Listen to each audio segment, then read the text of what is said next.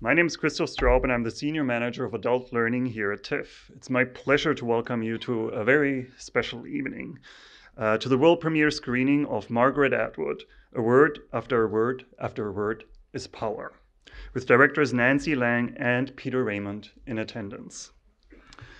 Before we begin, we'd like to acknowledge where tonight's event is taking place. We're on the treaty territory of the Mississaugas of the Credit First Nation and the traditional territory of the Haudenosaunee, Anishinaabe, and the Huron-Wendat.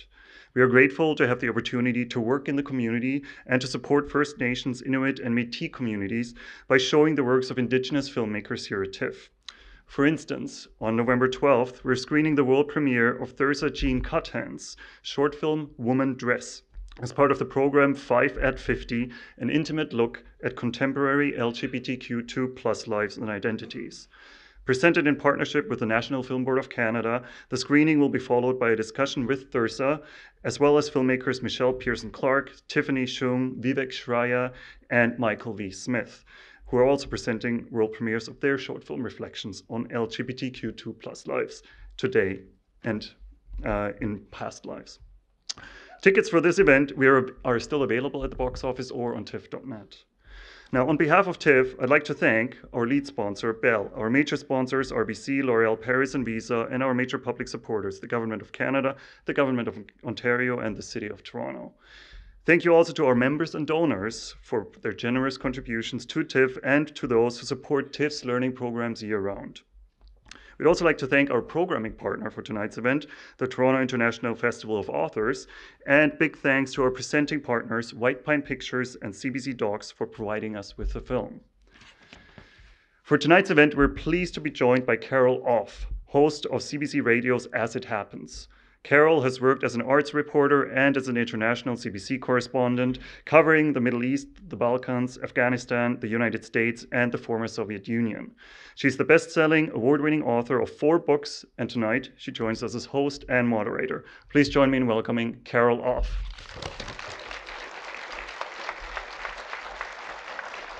Thank you, Chris. I am so pleased to be here in this room with so many people associated with Margaret Atwood. And so thank you for inviting me to take on this role. This is, as Chris just said, the world premiere of Margaret Atwood, A Word After a Word After a Word is Power. And I think I speak for many people, not just in this room, when I say, it's about bloody time that somebody made this movie about this wonderful woman, right? We're having this special screening here tonight, but you don't need to take notes or try to record this with your iPhone, okay? So it's not like, have you seen those people like it's Superman where they're for 90 minutes filming it? You don't need to do that because actually the People's Broadcaster will be giving you a screening of a shorter version of tonight's film on November the 14th. That's in 1 week's time. And then later you can see the entire documentary that you'll see tonight. You can tell your friends about this. Will be on the documentary channel November the 19th. And then you can see it whenever your little heart desires on CBC Gem. So that's after that date. So turn off your phones. Sit back and enjoy tonight because it's so special. And we'll be having this screening of the documentary, followed by a short Q&A with the people who directed the documentary, where I will attempt to tease out secrets for them, like, how did you ever get Margaret to agree to this? And then we'll have a reception to which you're all invited and where you're likely to meet most of the people who are in the film.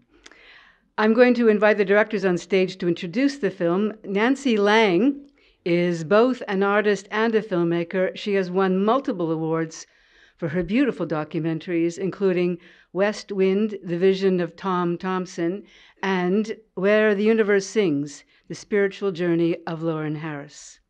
Peter Raymont has been in the documentary business for more than 40 years, even before he founded the production company White Pine Pictures.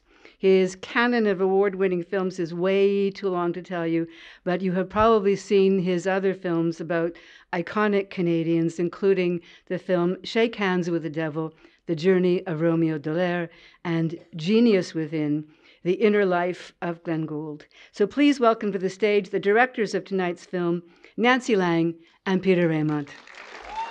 Thank you, Carol.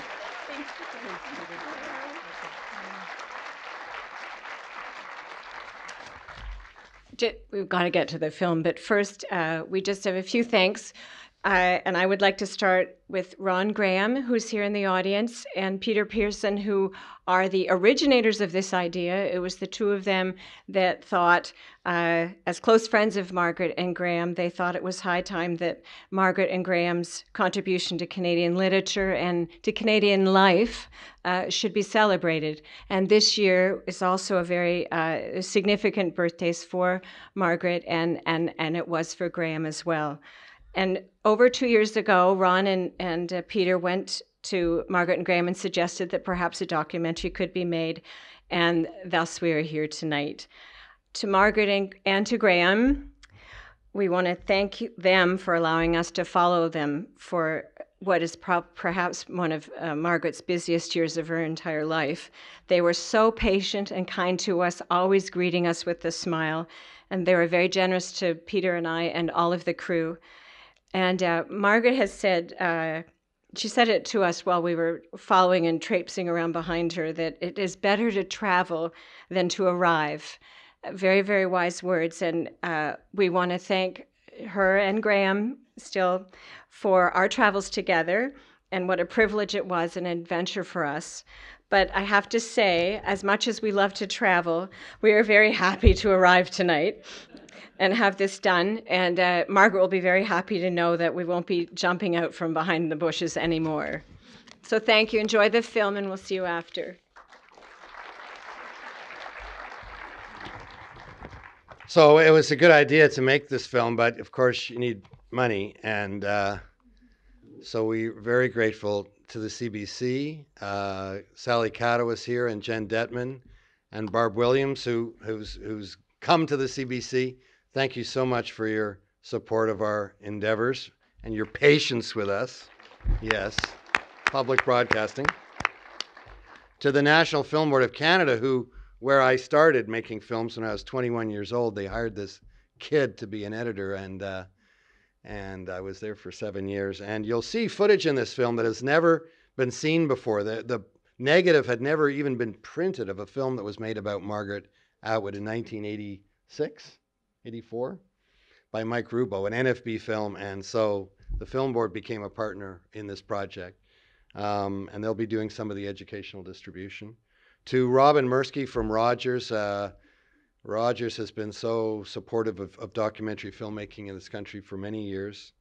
To the CMF, of course, and Telefilm, Stephanie Azam, I think you're here. To Ontario Creates, very important funding especially for theatrical documentaries, which of course this is. To the people at Penguin Random House and all the others that helped us along the way. Thank you so much for all your support and patience. And we hope you enjoy the film. We'll be back up here for Q&A afterwards. Thank you very much for coming. All right, I have to tell you something first of all before we start this, which is that I said something that's not true at the beginning, and they've asked me to find some very subtle way of correcting some information, and I have to say there is no subtle way of correcting this. I said that there was a reception afterwards that was for everybody. You're not invited. All right, there's no polite way of doing that, is there? I mean, there's just... But it's late anyways, right? I mean, you know, you got to get home. And it might snow. You never know. We enjoyed this part. This was the best part. No, the film was the best part, so thank you. And thank you both for this extraordinary film. Yes. Thank you very much. Nancy. Lovely to show it here in this beautiful theater. Yeah, and the sound was so good, and of course it won't be the same it'll be just the same when you watch it on CBC, honestly. One of the things that, of course, strikes me as being an interviewer myself is that we all know that I've interviewed politicians, I've interviewed terrorists, I've interviewed mass killers, nobody intimidates me more than interviewing Margaret Atwood. And I'm sure you approached this with much trepidation. How intimidating was it? Well, especially after we saw the Hannah Garter interview. Wasn't that? It was like a car accident, right? If anyone's go on. Oh, I feel so badly for Hannah. But if you go on and look at the whole thing, I remember watching it in real time, and it really was like a rubberneck. You knew you wanted to turn away, but you kept watching because you should never say to Margaret, why don't you ever write anything that's nice that has a happy ending? I've had the privilege and opportunity to make films in Nicaragua during the Sandinista Revolution, in Rwanda after the genocide. You also wrote about General Dallaire. In the Arctic in tough conditions, but I've never been more frightened going into a film than this one. Trying to make a good film about Margaret Atwood. It was very scary. But very quickly, she opened up and gave us opportunities to just to back up a bit. When after Ron, Graeme and Peter Pearson had suggested we go ahead with it, and Graeme and Margaret graciously allowed us to go ahead and make the film, Margaret was very clear, and she said, "I have a book to finish." This was the beginning of 2019, and she said, "I can't give you an interview until next year, but we needed to go ahead and make the film." And she said, "You're welcome to follow me and Graeme as we travel, but I cannot give you an interview." And so that was sort of a bit of a daunting task, but what that constraint meant was that it forced us to start to look at archival interviews, and there was such a gold mine of wonderful things. And we thought, wouldn't it be lovely to see more of Margaret as she grew up? And so thanks to the diligence of some researchers that are here with us tonight, all of this lovely material came to light. And I think it's lovely to see her as a young woman, reading it, dangerous to read newspapers, and seeing her as she's grown up. I want to ask you a lot about that in a moment, but one of the other things you had, obviously, you had tremendous access, and Margaret and Graeme were very generous with you. Obviously, they obviously liked having you around. You're in their kitchen, and well, okay. No, I know it. Well, of course not. But you also were able to speak with so many of their friends who obviously trusted you. And one of my favorite remarks, and I think everyone was laughing in the audience when this came up, when Jim Polk said, "Margaret was very sexy in ways only someone from Canada or Montana could understand." Jim is here. Yes. Thank you, Jim. And so that was extremely helpful, wasn't it? That people were so open to telling you their stories about her. No one turned us down, eh? You're making a film about Margaret Atwood. How can we help? We'd like to be interviewed. We'd like to give you photos we might have of her from the old days and that sort of thing. So. And thank you to the family that are here. So Margaret's sister Ruth is here. And where are you? And Harold, her brother Harold, are both over there. And Harold's Lenore, who gave us all that wonderful bird footage. Thank you. And Matthew Gibson is here with his wife and his son Rowan. So thank you all to the family that is here. The other people who helped us, Carol, were filmmakers. I mean, there have been many. Margaret's been in a lot of films over the years. Ron Mann made I'm not sure if Ron's here. Yeah. And thank you, Ron. And Jennifer Beischwald and Nick DePonsier made the Payback film. And that was that film board film that Mike Rubo made in 1986. And James and Bay Wayman made that film that had that footage of Jack McClellan's party.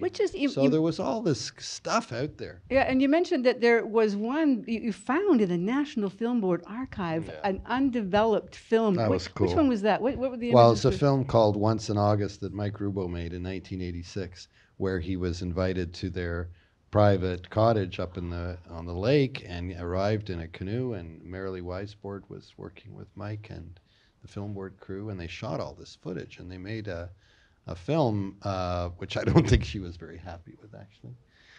But there was a lot of footage. Of course, it was never released. You shoot a lot of footage when you're making a film, and we found that lovely scene of Margaret's mother leading her daughter and another little girl through the woods, and he finds this bug, and that stuff had never been printed before.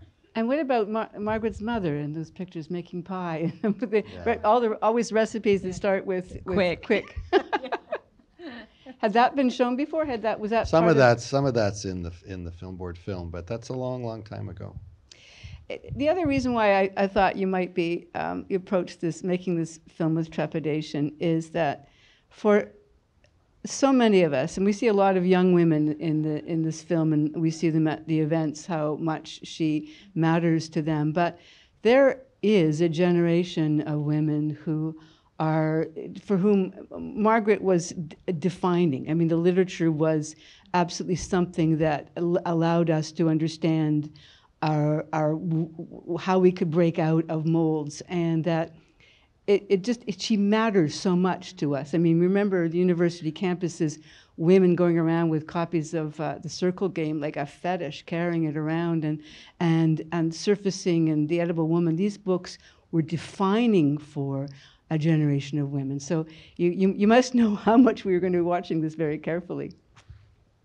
I agree about how important these books are. I mean, I read her when I was in my 20s, and having reread them, I see so much more complexity in relationships. Having gone through my own life, they're very, very powerful. And the one thing, though, that I didn't appreciate as fully as a young woman was her humor. Yeah. And rereading them now, they're just funny.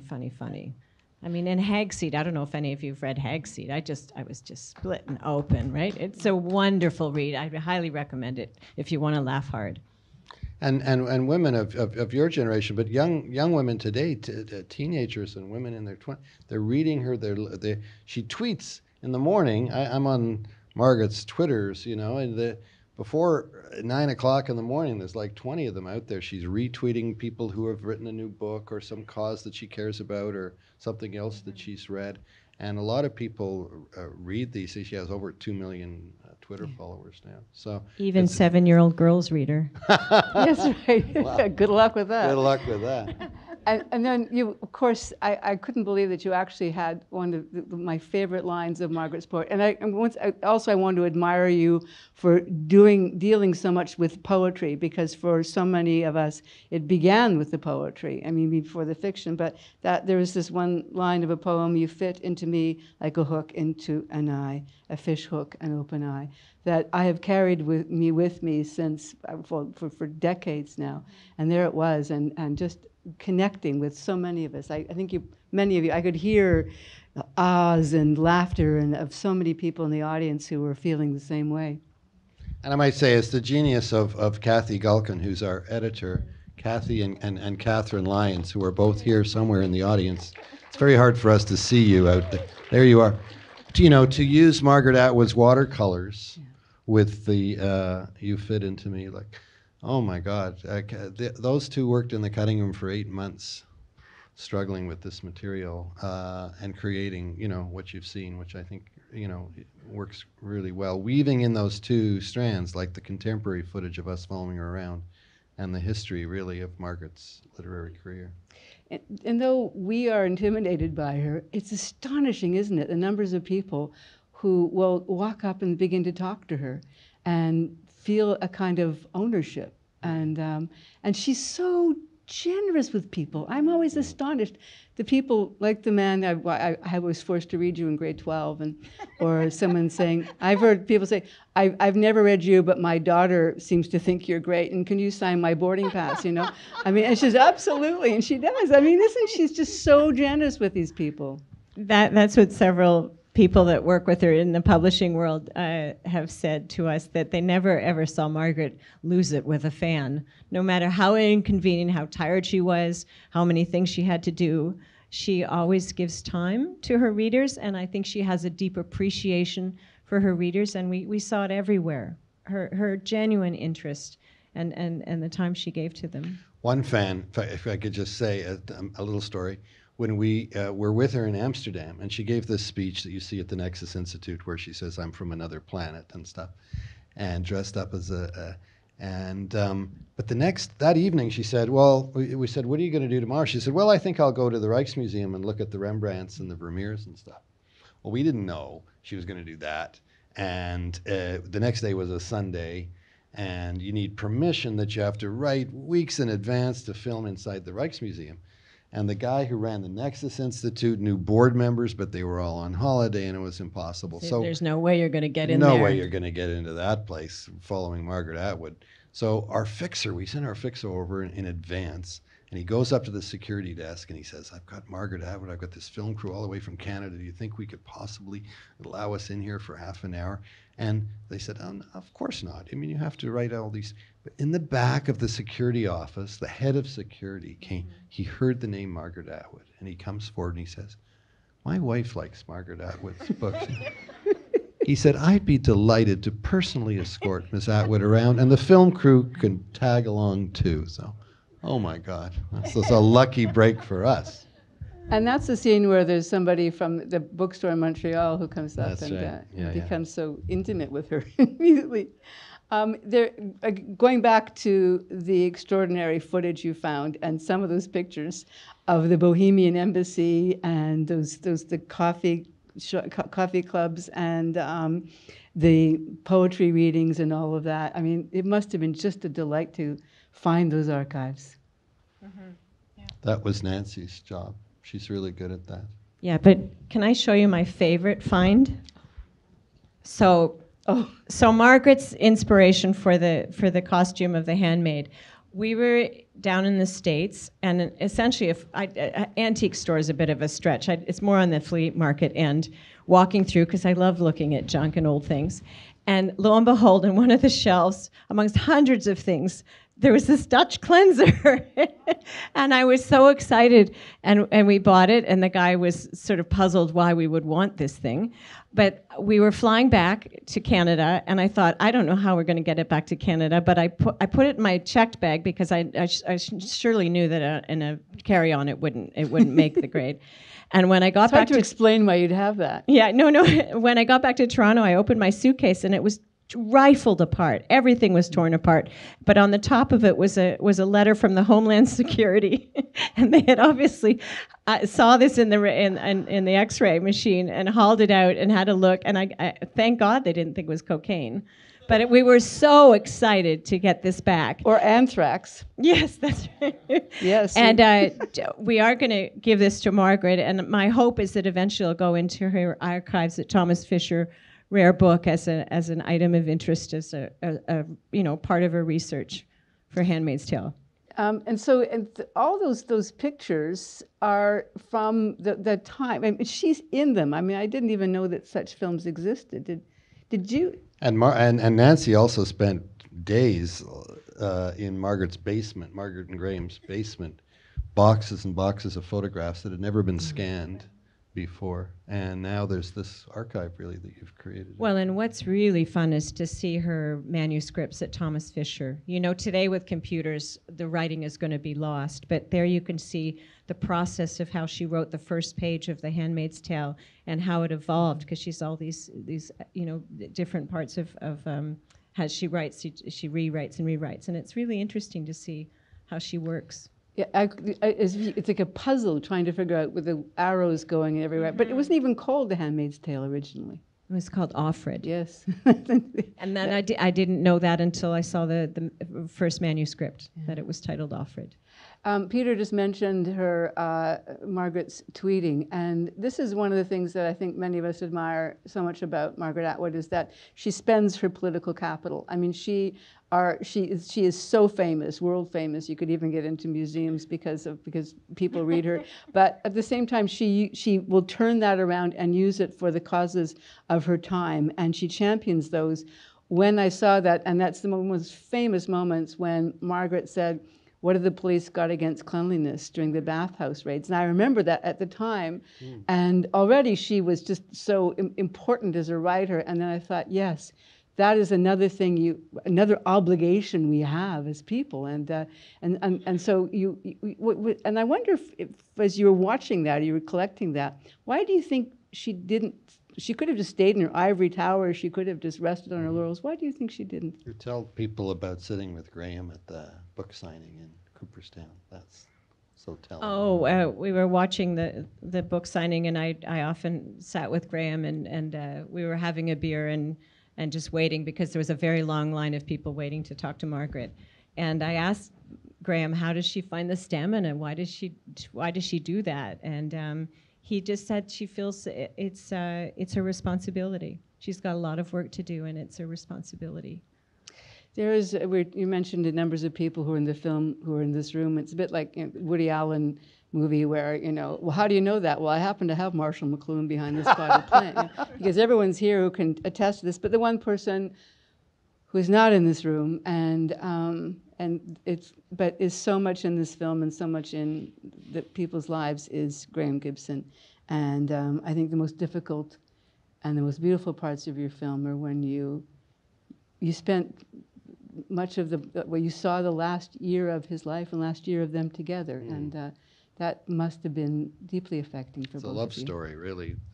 You know, when Peter Pearson and Ron Graeme suggested we make this film, and Margaret and Graeme agreed, Margaret said, "You've got to interview Graeme because he has dementia and he's losing his memory." And Shelley Saywell, who's here, who's a wonderful filmmaker, came to their house with Irising and did the interview with Graeme, and we're so grateful that was done quickly. Because there's such intimacy to that, and he's so generous in that. So, and I can see that Shelley would have been able to bring that out in him.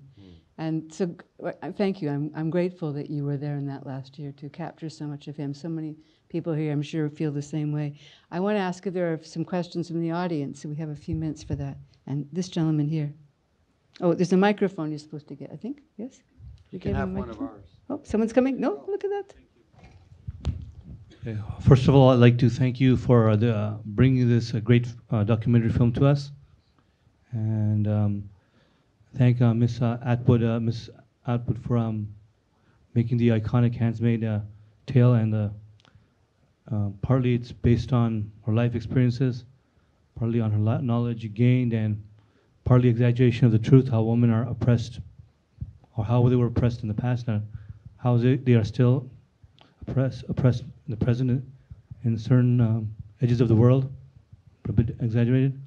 And the iconic red outfits and the white bonnets, like uniforms, like stormtroopers in Star Wars. And when you see a stormtrooper in a Star Wars film, you immediately know what they are. It's the same with the Handmaid uniforms. What is your question? Yeah, my question is just a compliment. Oh, okay. And you said thank you. And you said at the beginning, before the movie, that she never likes to arrive. She likes to travel, and I guess traveling, her journey of life, is what inspires her to write all the time. And I hope she never arrives and keeps traveling and keeps coming with these creative ideas. Right. And that's lovely. Thank you. And since I want to ask about that can. Has the Dutch outfit. You said you got that from U.S., but you were in Amsterdam. Why did you get it from there? Maybe just one last question out there. Just can you confine it to a question if it's possible? There's a lady there. Okay. Thank you. I felt so jealous when Margaret made the comment about mathematics in relation to writing. I no matter what I do, I'll never be good at math. But it reminded me of something interesting a few years back that wasn't mentioned in the film, but do you know anything about it?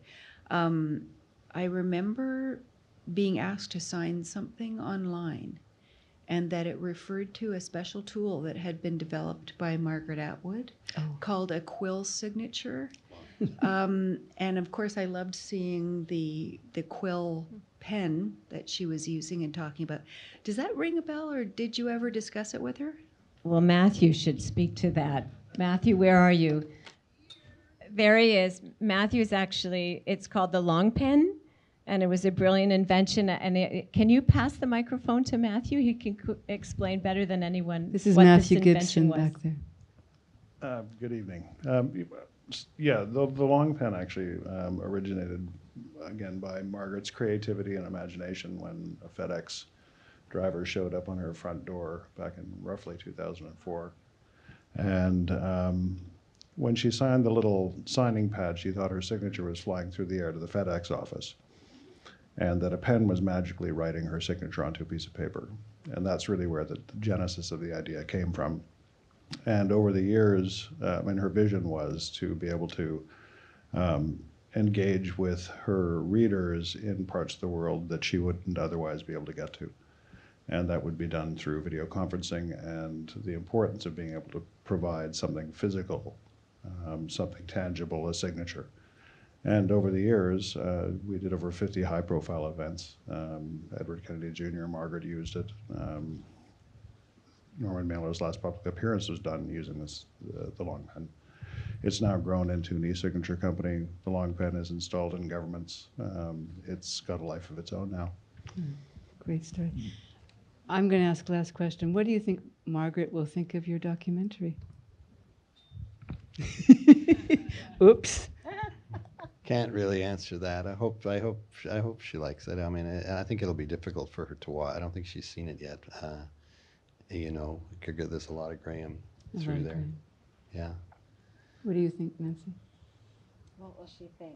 Well, I hope she appreciates that. The last thing I would want to do is see myself on a big screen. And I'm not sure I would want to watch a documentary about myself, but I think what we wanted to do was for everybody to understand what an extraordinary mind she is, a writer, obviously, of poetry and many different mediums. But more than anything is she's such a compassionate person, and really cares about everyone around her and the planet. And I think at the end of the film, we put in, when you see it on CBC and you can freeze frame it, we really wanted to promise to her that her causes and things that mattered to Graeme and her were presented in the film. And we hope that you'll go and look at the websites of the organizations that she and Graeme deeply care about. And Peter, any last words about what do you want people to take from this film? Well, I think what she says at the end when she says, students ask me what they should do, and people are looking for philosopher queens, as Nancy calls her, a philosopher queen, and some of the, elderly people in their, Bernie Sanders and David Suzuki have become heroes to young people, and Margaret's one of those, and she says, vote, and she says, know the truth. And subscribe to a newspaper. And all this just before her 80th birthday, which is next week. Just before we say goodbye, Carol, if you don't mind, there's people in here who made there's just two of us sitting up here, Nancy and I, but filmmaking is a team sport, as you know. And John Westhauser's here, who's the cinematographer and has gone all over the world with me making films.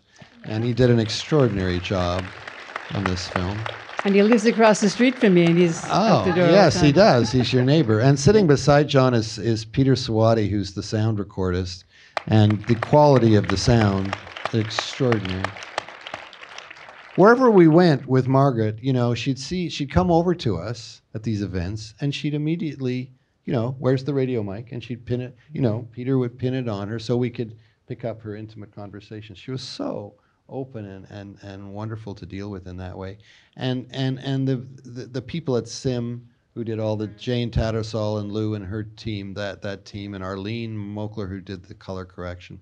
And then Todor, we'd never worked with Todor before. He wrote the music for this film, which is very subtle and very, very beautiful. And my father in high school played the cello in the choir in the orchestra in Cardiff, Wales. And so chokes me up that Todor put a lot of cello in this film. It's a very emotional instrument.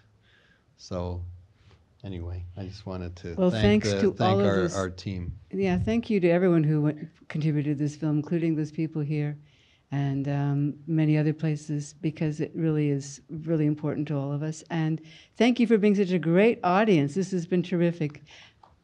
Thank you very much. Applause for you. Thank you. Yeah. And good night.